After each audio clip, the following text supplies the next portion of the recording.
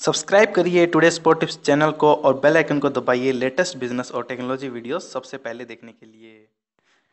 नमस्कार दोस्तों, मैं कुलवंत और आप सभी का स्वागत है आपके अपनी चैनल टुडे स्पोर्ट टिप्स पे। दोस्तों आज बात करने जा रहे हैं कि सीडीपीओ आप कैसे बन सकते हैं, कैसे आप इसके अंदर जो कि अपना करियर जो है बेहतरीन बना सकते हैं। सबसे पहले बात कर लेते हैं कि सीडीपीओ का आखिरकार फुल फॉर्म क्या होती है। सीडीपीओ यानी कि चाइल्ड डेवलपमेंट प्रोजेक्ट ऑफिसर होता है, ठीक है।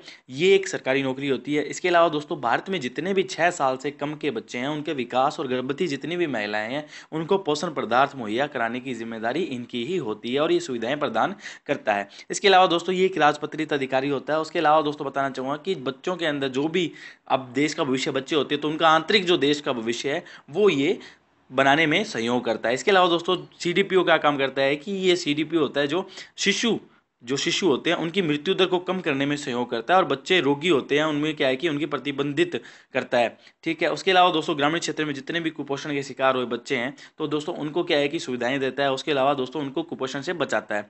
इसके अलावा दोस्तों बताना चाहूँगा कि अगर आप ये सीडीपीओ बनना चाहते हैं तो आपको योग्यता क्या क्या चाहिए। इसके लिए आपको चाहिए आपकी जो ग्रेजुएशन है वो आपकी स्नातक यानी कि समाजशास्त्र सब्जेक्ट जो है उसके अंदर आपकी पास होना जरूरी है। इसके अलावा दोस्तों अगर आप करना चाहते हैं तो मास्टर ऑफ सोशल वर्कर है तो भी आप कर सकते हैं, यानी कि दोस्तों MSW हैं तो आप इसको आराम से कर सकते हैं। उसके अलावा दोस्तों उम्र की बात कर लेते हैं दोस्तों 21 से लेकर 37 वर्ष आपकी आयु होनी चाहिए। इसके अलावा दोस्तों जो भी नियम अनुसार जो भी छूट दी जाती है, सरकारी छूट वगैरह दी जाती है हर SC ST OBC को, तो दोस्तों वो छूट भी आपको मिलती है। अब इसका जो परीक्षा है एग्जाम वगैरह है उसका क्या पैटर्न रहता है। इसके अंदर क्या है कि सामान्य ज्ञान, ठीक है, इसके क्वेश्चन पूछे जाते हैं जिसके अंदर क्या है कि आपको 150 अंकों का होता है पेपर और उसके अंदर 2 घंटे के अंदर आपको पूरा करना होता है। इसके अलावा दोस्तों जो अनिवार्य सब्जेक्ट होते हैं जैसे आपको पता ही होगा सामान्य हिंदी हो गया, सामान्य अध्ययन हो गया, तो दोस्तों ये जो और सामान्य अध्ययन सेकंड हो गया, तो दोस्तों ये पेपर कुछ होते हैं आपके जो कि 100 अंक 300 अंक के होते हैं और ये 3-3 घंटे का आपका एग्जाम वगैरह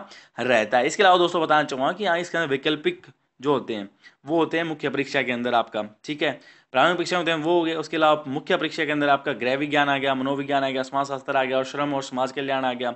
इनमें से कोई एक सब्जेक्ट आपको चूज करना होता है, ठीक है। इसके अंदर क्या है कि आपका 300 अंक का पेपर होता है एक और ये 3 घंटे का एग्जाम वगैरह रहता है। इसके अलावा दोस्तों बताना चाहूँगा कि साक्षात्कार यानी कि इंटरव्यू वगैरह होता है जिसमें आपकी डॉक्यूमेंटेशन वगैरह चेक की जाती है। 120 अंक का रहता है तो दोस्तों आपको इंटरव्यू वगैरह की भी तैयारी करनी होती है। यानी कि दोस्तों आपको कुल मिला के अगर आप तैयारी ठीक ठाक कर लेंगे ना तो आप आराम से इसके अंदर पास आउट हो जाएंगे और पास हो जाएंगे और आप ये जॉब जो है पा लेंगे। इसके अंदर क्या है कि अब आपसे बात करें तो दोस्तों ये प्रारंभिक जो परीक्षा होती है इसके अंदर जो है कुल 70% आते हैं, ठीक है। उसके अलावा जो प्रशासनिक क्षमता होती है वो 5% होते हैं, ठीक है। इसके अंदर क्या है कि आपसे जो वैज्ञानिक घटना है, सूचना प्रौद्योगिकी है, दूरसंचार है, पर्यावरण से संबंधित विज्ञान है, तथ्यों का ज्ञान है, उसके अलावा सामाजिक विज्ञान के प्रारंभिक जागरूकता है, खेल और व्यापार है, सामान्य जागरूकता है, भारत और विश्व की सबसे लंबा ज्ञान, मुद्रा, सबसे लंबा कृषि, खनिज संपदा, राजधानियाँ, ठीक है, राजनीति, ठीक है, सामान्य बेसिक अंग्रेजी। इसके अलावा दोस्तों आपका राष्ट्रीय अंतर्राष्ट्रीय जो भी घटनाएं हुई थी वो आपसे इसमें पूछी जा सकती है प्रारंभिक में। उसके अलावा मुख्य परीक्षा के अंदर जो है कुल 30% होते हैं। मानव विज्ञान हो गया, इसके अंदर सामाजिक कार्य हो गया, बाल विकास हो गया, समाजशास्त्र हो गया, मनोविज्ञान हो गया, शास्त्र हो गया, पोषण हो गया, दर्शन हो गया, ये सारी चीज़ें आपसे इसमें मुख्य परीक्षा के अंदर पूछी जाती है। और दोस्तों इसकी सैलरी की बात कर लेते हैं। दोस्तों सैलरी की बात करें तो दोस्तों इसके अंदर सैलरी जो है आपको अलग स्टेट के अंदर अलग अलग देखने को मिल सकती है। लेकिन दोस्तों अनुमान बताया जाए तो आपको क्या है कि इसके अंदर 9,000 से लेकर आपको 34,000 के बीच में आपको सैलरी मिल सकती है। ये ऊपर नीचे भी हो सकती है, तो दोस्तों वो आप चेक कर सकते हो और सरकारी सुविधा भी आपको इसके अंदर मिलती है। अब दोस्तों आपने ये तो कर लिया, आप सीडीपीओ की तैयारी कैसे करेंगे तो दोस्तों वो थोड़ा सा क्या है कि आपको मेहनत जो जरूर करनी होगी। लेकिन दोस्तों अगर आप तैयारी करना चाहते हैं तो सबसे पहले आपको एक सारणी तैयार करनी होगी, टाइम की सारणी तैयार करनी होगी, ठीक है। उसके बाद दोस्तों जो भी आपका टाइम है उसको क्या है कि आपको टाइम को देना पड़ेगा। और दोस्तों आपको टेक्नोलॉजी, हिस्ट्री, संविधान, ये सारे जीव विज्ञान, सामान्य विज्ञान, ये सारे जो भी है ना, ये आपको क्या है कि आपको जो भी करंट अफेयर्स वगैरह हैं इनकी अच्छे से तैयारी करनी होगी। उसके अलावा दोस्तों आप कोचिंग वगैरह भी ज्वाइन कर सकते हैं, आसपास में कोई कोचिंग वगैरह है तो वहाँ पे भी आप ज्वाइन कर सकते हैं और इसकी तैयारी अच्छे से कर सकते हैं।